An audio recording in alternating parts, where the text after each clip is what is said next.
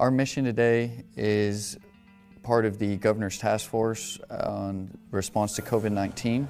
I'm part of the infection control teams that are assisting the long-term care facilities in the state of Oklahoma.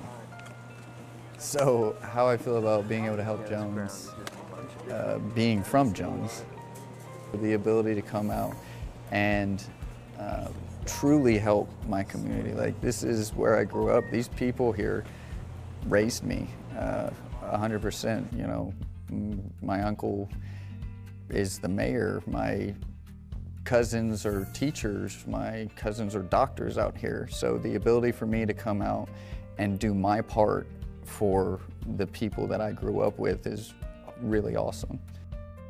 From a standpoint of mayor of a small town in Jones, we're completely different. Rural Oklahoma is completely different.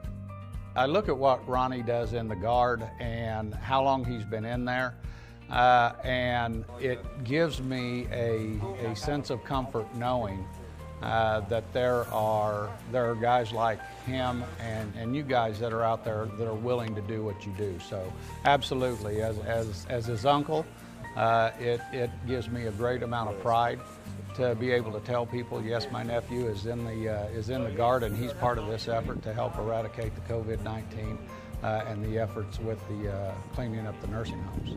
So the ability for me to come out and do something like this so directly with the people who affected me so much when I was a kid is, I mean, it's the epitome of the Guard family.